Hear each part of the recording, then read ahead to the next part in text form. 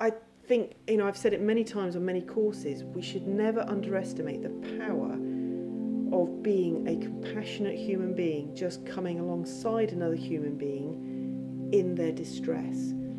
That at least, even if they're going through trauma still, they're going through it knowing that there is someone else in the universe who is seeing them, hearing them and feeling them.